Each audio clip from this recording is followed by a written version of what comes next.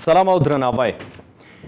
په آریانا نیوز کې رپورټ د یو شمېر امنیتي سرچینو نه اړخ خپور شو چې هغه تانکر موټر چې په له هغې څخه په استفادې د کابل پرونۍ خونړۍ حمله ترسره شوه، دغه تانکر موټر د ولسي جرګې د غړي ښاغلي یاسیني پورې میرویس یاسیني پورې مربوطیږي. خو په دې مورد کې په عین حال کې د ملي امنیت سرچینو دا هم آریانا نیوز خبریال ته ویلي دي چې دوی به په دې اړه سبا ویډیوګانې هم آریانا نیوز ته په لاسرسي کې ورکړي ترڅو دا خبره ثابته کړي. په عین حال کې هغوی ادعا کوي چې دغه برید د حقاني شبکې او دغه راز لشکر طیبه په ګډون په هغو سازمانونو کې سازمان ورکړل شوی دی چې د افغانستان د ناامنیو په برخه کې د دولت پر ضد ورانکاري فعالیتونه کوي او وخت ناوخته په کابل او دغه راز نورو ولایتونو کې هم بریدونه ترسره کوي.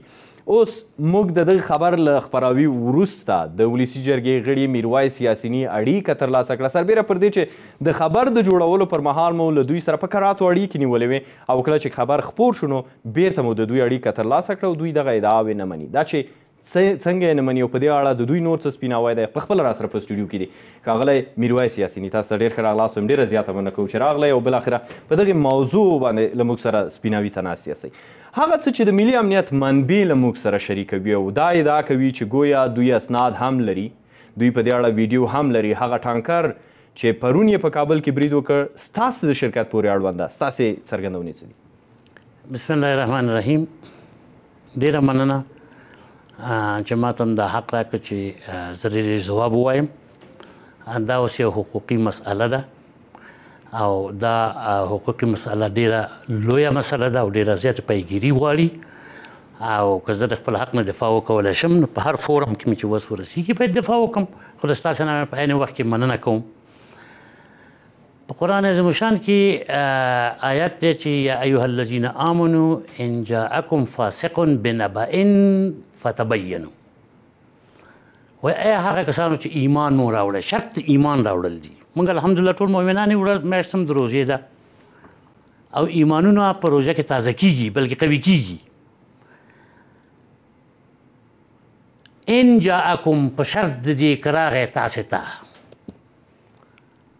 یو فاسق بنبأ، نبأ د انباء مفرد دی، جمع انباء په عربي کې خبرونو ته وایي، په یو خبر. فتبینو نو دا روښانه کوي، دا راوسپړئ. ما نن یو تلیفون د ستاسې د محترمې ادارې د تلویزیون نه اخیستی او ما داسې ډېر د تلیفونونه د نورو رسنیو نه هم اخیستي دي چې په دې پرونۍ موضوع ته وغږېږه او زه غږېدلی یم پرون او په ډېر وضاحت غږېدلی یم پرون او د ډېرو تلویزیونونو سره غږېدلی یم پرون.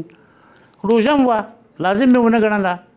خو په دې ارتباط زه نه یم تفهیم شوی، ما ته چا نه دي ویلي چې په دې کې تاسې متهم استئ. همکار وایي چې هغوی له تا سره اړیکه نیوله ښاغلی یاسیني، دوی تاسو وویلی چې یو موضوع د تاسې پورې اړوندېږي. قطعا ته دې باره کې خبرې وکړه. قطعا ما ته خپل سکرتر دا نه دي ویلي. ما ته ویل چې دې باره کې سکرتر سره دا خبره شوې ده یاسیني صاحب چې د یاسیني صاحب مربوط مهمه مسله ده. ته عمومي دغه خبره، خو مخکې د دې چې دا خبره راشي، اول انویسټیګیټیو ژورنالیزم، تحقیقاتي ژورنالیزم دا ایجابوي چې تاسو باید دا پوښتنه کړې وې، د ایسا د ادارې نه هم کړې وې، د وزارت تجارت نه هم کړې وې، د نورو مربوطو ادارو نه هم کړې چې آیا زه شرکت لرم که نه. په هېڅ نوم قطعا زه شرکت نه لرم. هغه ادعا شوې ده په دې تمرکز کوو ښاغلی یاسیني د سرچینو په وینا چې ډېرې معتبرې سرچینې دي. دوی موږ ته وایي چې دا ټانکر تاسې پورې مربوط دی. ستاسې څرګندونې په دې اړه زه عرض کوم چې زه قطعا یو شرکت په هېڅ نوم په هېڅ نوع شرکت نه لرم، بې له دې نه چې د ټانکرونو یا د فضولاتو چې دا وباسي د دې شرکت نه لرم. هېڅ نوع شرکت زه نه لرم، هېڅ نوع ټانکر زه نه لرم. قطعا دا زما ملکیت نه دی. قطعا د دې سرچینې وایي چې دوی دغه موضوع راسنیزه کوي او په 2-3 ورځو کې به ټول رسنۍ په جریان کې شي د ټولو اسنادو سره. زه تاسو ته ناست یم، خو تاسې لکه وسانوال زه هغه څه له تاسو سره شریکوم چې د ستاسې په اړه ویل شوي دي. یو متهم په حیث چې د ما باندې یو اتهام پورې شوی او دا ډېر دروند اتهام دی چې دا د شخصیت جرحه ده چې دوی کړې ده. اوله خبره مخکې نه چې زه تاسو ته راشم، ما د امنیت د لوی ریاست د لوی مسؤول سره چې ډېر محترم شخص دی دا خبره شریکه کړه او هغه ویلې ما ته لږ وخت راکړه چې زه په دې کې تحقیق وکړم. وروسته د یو وخت تېرېدلو نه بېرته ماته راغی چې زموږ هېڅ نوع ریاست دا خبره نه ده کړې او دا خبره مطلق یو بهتان دی یو تهمت دی او موږ هم هغوی هم ستاسې د دې سره باید تعقیب کړي او د هغوی به فرمودي په اساس چې هغوی تعقیبوي. زه نه شرکت لرم نه ټانکر لرم. که دا زموږ د ادارو یو خبر وي او یو کار شته چې دا باید وروسته ووایم چې په دې مبنا دا قضاوتونه کوي نو د دې ملک د خدای مل شي. یو خوا هم د زړه نه وینې څڅېږي، القاعده، داعش، حقاني، طالبان، دا مردودي شبکې.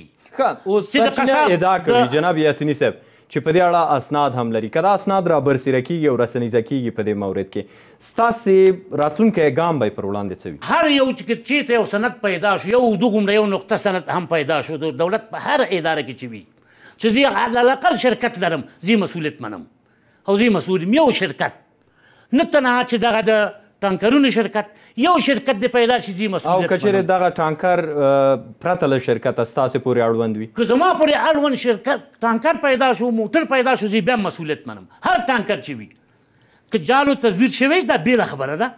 په هیڅ نوع زه یو ټانکر بیخي نه لرم. جال او تزویر ولې او څوک وکړي؟ د خپل کور د صفایي دپاره موږ د ټانکرونو استفاده کوو، ښاروالۍ ته ټلیفون کوو، هغه شرکت معلوم دی، د هغې نمبرونه هم زه تا ته درکولی شم. سړی خپل ټانکر ولري نو ولې به خپل څاګانې د ناپاکۍ هغه نه پاکوي؟ تاسو ولې که چېرې په دې مورد کې ساختګي او جعلي اسناد دا یو خبره اساساً څه چې تاسې وینئ یاسیني صاحب، تاسو ته که خپل مدعیان او هغه څوک چې غواړي ستاسې په وینا شخصیتي ترور کړي، دا څوک دی او څه غواړي بالاخره تاسې؟ یو نقطه لرم، یو خپل ضعف پټوي په دې کار، خپله بېکفایتي پټوي په دې کار، غواړي چې نور خلک متهم کړي، د افغانانو ترمنځ نفاق پیدا کړي. دا کومې کړی دي په مجموع کې د حکومت لوړو پوړیو کې؟ څنګه دا خو زه عرض وکوم، تاسې اجازه راکړئ. پرون اول سړی زه وم د دولتي مامورینو چې زه د پارلمان عضو یم، د حکومت مامور نه یم، چې زه هغه نقطې ته لاړم او هلته هر څه مې په خپلو سترګو ولیدل او هلته د هر چا د ژوندي انسان، ما خو څه کې چې ژوندی هی انسان یي د هغې د سترګو نه اوښې روانې وي. ما هلته وویل چې یو خو زموږ دښمنان دي چې هغه وحشین دي، حقاني، طالب، داعش، لشکر طیبه، نور منطقوي دا شل تنظیمونه چې د جمهور یادوي، دا ټول وحشین دي. دوی سره د خوارجو فلسفه ده، دا وحشت دی، دا ترور دی، دا خل وجل دي. یو مې دا خبره کړې، بل مې دا کړې چې دغه بېکفایتي د دولت د رئیس، مطلقه بېکفایتي په تدارکاتو کې مصروفي تمام ورځ ناست دي. یو سړی د ونه ټاکه، بعضې خلک لکه د امنیت رئیس او نور یې خلک ټاکلي دي، خو د سرداخل په ټیم کې چې څوک دوی په افغانستان پوهېږي نه. ما دا خبره وکړه چې ازبرای خو دوی په افغانستان پوهېږي نه، دوی راوځي د خارج نه دلته کېنولي دي. دا خبره ما کړې. کېدای شي د دې خلکو د غیظ فی طغیانهم یعمهون چې دوی په خپل غیظ کې وسوځېږي، بې کفایته دي، ویل په پلیس د خدای دا نور پرېږدئ، دا ملت نور مه تباه او بربادوئ، دوی دا ملت نور تباه او برباد کړه. کېدای شي له تا سره څوک څه ستونزه لري ښاغلی یاسین؟ دغه خبره چې ما کړې حق وایم، منصور په حق په دار شوی دی. وروره دلته یو ښځه دغه وشڅلی جوړ دی، یو ښځه دلته بېچارهګۍ مظلومه فرخنده، هغه دلته په مظلومیت باندې شهیده شوه. په دغه ملت کې او اوس په دغه دیموکراسي په نوم چې موږ شی راوستو، بیا هم باید یاده وکړم چې هغه تفسیر چې د اسلام نه دا د خوارجو لري، دا هم یو افراطي او ډېر زیات افراطي او غیر اسلامي بود دی. او دغه دیموکراسي چې موږ راوستې ده او میډیا په هغې کې ده، کله کله دوی ظلم کوي. بې د دې نه چې فتبینو تبین وکړي، بې مسؤلیته خبرونه خپروي، ملت هم در په در کړه، ځان هم در په در کړه، جامعه هم در په در کړه. دغه مې عرض کوو، تاسې نه ډېر مشکور یم چې زما په نوم نه شرکت شته. زه الحمدلله وجدان لرم، شعور لرم.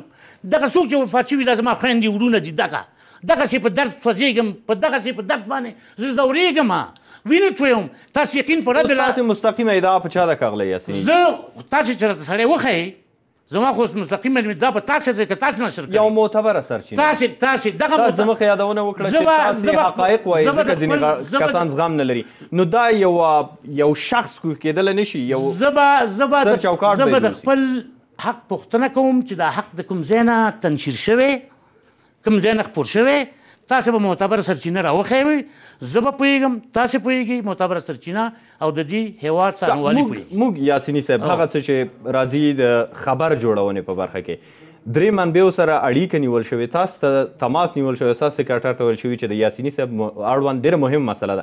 بیا هم په کراتو ټلیفونونو وروسته په دغسې یو مهمه موضوع چې هغې کې سلګونه افغان بېګناه انسانان ووژل شول، بیا هم باید موږ چوپتیا غوره کړې وه که موږ باید دا نشر کړو چې نشر شول؟ تاسو باید یو دا کار کړی وی مخکې ځي نه ما راته ویلې انویسټیګیټیو جورنالیزم ریکوایرمنټ غوښتنه د تحقیقاتي ژورنالیزم دا ده چې علی الاقل د یو مرجع نه پوښتنه وکړي چې دا سړی شرکت علی الاقل لري او که نه. ولې درې منبع موږ لرو؟ دا ستاسې وظیفه ده. دغه درې واړه منبع به تاسې راکش کړئ، درې واړه منبع به څارنوالۍ ته معرفي کړئ. زه خو د لوی ریاست یاسیني صاحب د امنیت د لوی ریاست موږ چې کله لکه تاسو چې څنګه تحقیقي ژورنالیزم ته اشاره کوئ په دغه ټولو اصولو باندې یعنې زموږ خبریال آریانا نیوز دوی ستاسې پر وړاندې موږ وایو چې کله تاسې سره په کراتو اړیکه نیول کېږي ستاسو د سکرټر له لارې او هغوی ته په صراحت سره ویل کېږي په کراتو باندې چې یاسیني صاحب را سره مخامخ کړئ تر څو موږ ورسره تماس ولرو د هغوی اړوند ډېره مهمه مسله ده او هغوی ورته بیا هم ځواب نه ورکوي او ټلیفون هم داسې په ځای پاتې کېږي.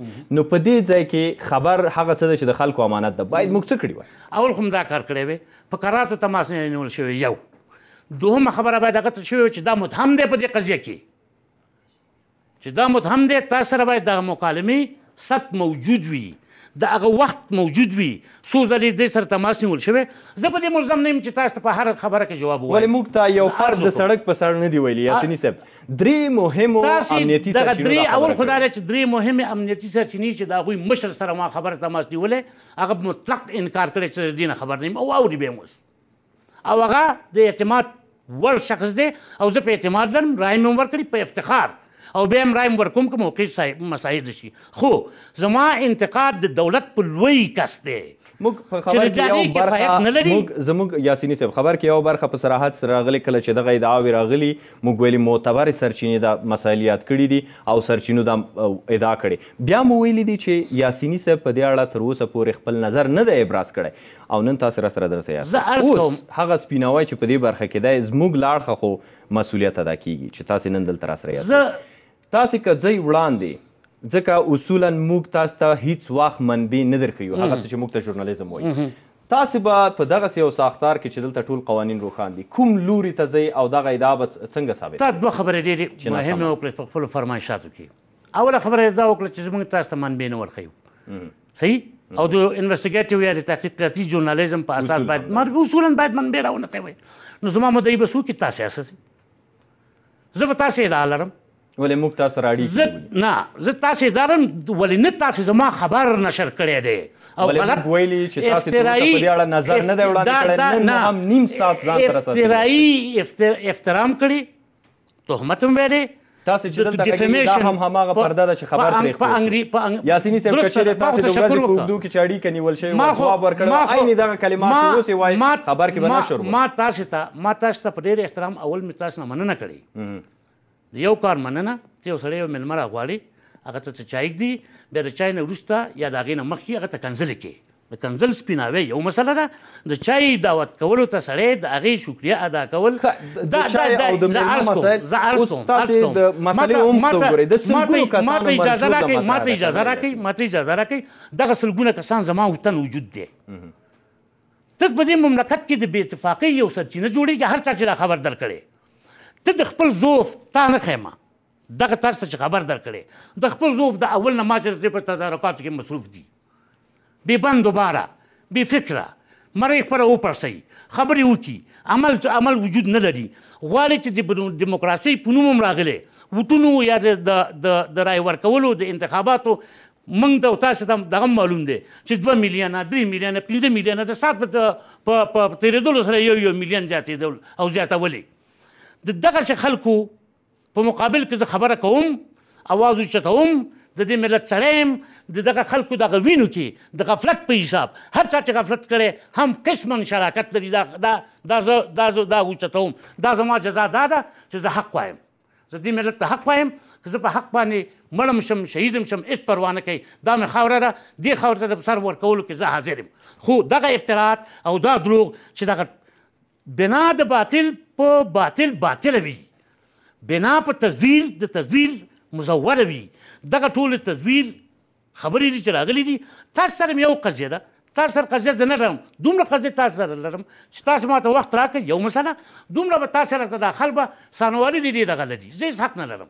زه ثانوالۍ ته حاضرېږم او زه چې څنګه حقوق ماته اجازه راکوي چې دا مدني حقوق دي، سیول لایبلټیز دي، او په هغې کې د بادار او په هغې کې د مأمور وظیفه معلومه ده چې څوک باید څوک وي. زه مجبور یم چې ستاسې د ادارې مشرتابه د دې لپاره څوک یم چې حقایقو ته ځان ورسوم. که زه مسؤول یم زه به خپل مسؤلیت ورکړم، که تاسې مسؤول وئ تاسې به خپل مسؤلیت ورکړئ. او که هغه څوک چې خبرې تثبیت کړئ، هغه څه چې تاسې زموږ پورې وایي او غواړئ چې دا مسله څارنوالۍ کې شي، اولته پکې موږ هم یعنې آریانا نیوز هم داخل اوسي. ښاغلی یاسیني، 15 تر 20 ځله اړیکې بیا هم یادونه کوو، تا سره ونیول اوس مو هم نیم ساعت راغوښتي یاستئ، تاسې د خلکو د یو استازي په توګه راغلي یاستئ او له موږ سره دلته ناست یاستئ. دغه ټولو مسایلو ته په کتو هغه څه چې خلک بیرته له تاسې وغواړي، آیا همدا مسایل نه دي؟ که ستاسې په ځای بل څوک وای او دغه ډول یو څه خپاره شوي او معتبرو سرچینو په کراتو د مسله تایید کړې وه او حتی درته وایي چې تاسې ته ټول اسناد هم خپرېږي او دا مسله به زر رسنیزه شي، او حتی هغه څه چې ستاسې دپاره د قانون له مخې ټاکل شوي هغه هم ساتل شوي. ستاسې نظر تر اوسه پورې په دې اړوند نشته؟ موږ نه دي ویلي چې ښاغلي یاسیني حتما دا کار کړی. اصولا چې موږ مخکې تللي یو تا څنګه موږ داخلوئ؟ ډېره مننه، بیا هم مننه کوم. اول خبره خو دا ده چې 20 ځلې تماس نه نیول شوی، یو ځل تماس نیول شوی یو، او هغه ته د اتهام 15 تر 20 ځلې که اتهام خبر هغه ته نه دی یاده شوي چې په تاسې باندې اتهام. ولې هېڅ چاته غیر له تاسو نه شو ویل؟ زه عرض وکړم دا چې ورته وویل شي یاسیني صاحب اجازه راکوي چې د ډېرې مهم مسلې په اړوند غږیږو چې په خپله یاسیني صاحب پورې مربوطه ده. زه عرض وکړم دا یې نه دي ویلي چې خپله یاسیني صاحب پورې مربوط. که ستاسې سکرټر تاسو ته نه دي ویلي دا جلا مسله ده، ولې هغه څه چې زموږ خبریال ویلي دي حقیقتا دغه ټکي. زه به 15 نور رسنۍ تاسو ته نن وښیم چې ما سره تماس نیولی، ما معذرت غوښتی چې د هغوی سره نن نشم غږېدی. ولې هغه مسایل شاید جلا وای، دا په تاسې مستقیمه ادعا وه چې ډېره اړینه وه. دا ماته نه ده شوې، دا خو د ستاسې د زړه خبره ده. د زړه په خبرو انسان ماخوذ نه دی. اصول یادوم، د زړه خبرې نه دي کولای. عرض وکړم د زړه په خبرو حقوقا شرعا قانونا انسان مسؤول نه دی چې ستا په ذهن کې دا وه چې دا یو ډېره مهمه خبره د ذهن مسله او ماته نه انتقال تاسې یو څوک لرئ د سکرټر په نامه، دوی مسؤلیت لري چې تاسو ته کټ پټ هغه څه انتقال کړي چې د دوی مسؤلیت دی، او زموږ مسؤلیت دا و چې دوی ته په صراحت سره ووایو چې یاسیني صاحب مو ژر پکار دی. کله چې وخت تېرېږي مسله هم بیا هم وایو چې د سلګونو بې ګناه انسانانو وژل او ټپي کېدل و، او په دې مورد کې موږ لا هم بې اعتنا پاتې کېدو. درې مهمې سرچینې موږ سره مسله شریکوي، بیا هم تاسو وایئ دا مې زه پرون یو هغه څوک وم چې په دغه میدان کې ولاړم، په دغه ځای کې زه ولاړم چې دلته دغه بدبختو دغه وحشیانو دا انفجار کړی و، هلته د خلکو وینې بهېدلې، زه هلته ولاړم. پولیسو ماته وویلې، پولیسو وایم دي دا پولیس که زه خدای ناخواسته زیاته وایم دا پولیس به وجدانه نه مو وایي چې دا سړی زیاته وایي. پولیسو ماته ویل چې دلته خطر دی مه ودرېږه. ما وویل عرض وکړم یاسین صاحب بیرته راځو دې مسلې ته. بل عذر مو په دې اړه چې تاسو ولې چې ځواب مو نه دی ورکړی، تاسو د خلکو استازي یاستئ، د خلکو یو استازی ولې باید دومره ژر ټلیفون اړیکې وزنګي؟ دا خبره زه خلاصه کړم. اول هلته ما هلته پولیسو ته وویل چې مه کوه چې زه هم پکې شهید شم، زه هم پکې مړ شم. دا دومره وینې چې توی شوې بې ګناه توی شوې. بلې 2 دقیقې وخت لرو. زه عرض وکړم دا خپله خبره مکمله کړم. زه هلته تللی یم، ما پولیسو ته هم دا خبره کړې. قطعا ماته د دې افترا خبره او د دې تهمت خبره او د دې بهتان خبره قطعا نه ده شوې. که شوې وه لکه اوس مې چې تاسو زحمت درکړه، د دې جماعت نه وروسته چې مېلمانه مې درلوده، د سنا رئیس مې په کور کې و، نور مشران وکیلان مې په کور کې و، او هغه مې پرېښود، هغه د دې سنې شاهد شو. څوک راغی ما ته ویل چې آریانا داسې یو خبر خپور کړه. ما دا خبر خو مطلق غلط دی، دا خبر خو افترا ده، دا خبر خو بهتان دی. د دې سپیناوي د خاطره زه ورغلم، بیا ولې نه راتلم چې ما ته دا خبره کېده چې د ماښام نه وروسته راځم. مخکې ولې بیا مې علی الاقل تلیفوني ورته نه ویله چې وروره زه شرکت اصلا نه لرم، په هېڅ نوم د شرکت نه لرم. زه د هغه خلکو د جملې زه نه یم چې هغه شرکتونه ولري او هغه ډېر غټ غټ بلډینګونه ولري. زه یو غریب سړی یم، نه شرکت لرم نه تانکر لرم. د دې لپاره راغلم چې وضاحت درکړم. فکر کوم یاسیني صاحب ستاسې دغه وضاحت شاید بیا هم پکار شي، ځکه منبع موثقې دي او دغه تورونه لا پر ځای پاتې. بیا هم که نوي موارد راتلل دا ځل زموږ ټلیفون ته ځواب ورکړئ. حتما جواب ورکوم. اوس خو په قضیه کې تاسو را شریک کړم، اوس خو د راځم حتمن راځم او حتمن به کښېنم او حتمن به خبره کوم او حتمن به د خپل حق پوښتنه کوم. ډېره مننه. هر هغه څه چې حقیقت دی بالاخره تاسو نه ډېره مننه. تاسو نه په هر صورت ډېره مننه. تاسو ډېره شاهکاري کړې ده چې ما ته هم د جواب حق راکړه او ما خپل جواب د ملت مخې ته ووایي. را سره په سټوډیو کې میرویس یاسیني و چې نن پرې د یو شمېر معتبرو سرچینو لخوا دا تور پورې شو چې گویا هغه ټانکر موټر چې پرون یې په کابل کې له امله درنه مرګ ژوبله رامنځته شوه په پایله کې د دوی د شرکت پورې تړاو درلوده او دوی په دې مورد کې دغه ټولې ادعاوې بې بنسټه بولي او حاضر دي چې په دې اړه هر ډول سپیناوی ولري. زموږ سرچینو موږ ته ویلي چې په دې اړه شواهد لري. دا چې دا شواهد څه دي په دې اړه به زموږ تحقیقات هم دوام لري او په دې برخه کې به پر مخ ځو. په همدې ځای کې او دا شرکت هم نه لري. ډېر تشکر. یعنې په دې نوم دا وایي چې زه هېڅ نوی شرکت نه لرم. ډېره مننه یاسیني صاحب. په همدې ځای کې خپرونه پای ته رسوو. د ملتیا مننه. ډېره مننه.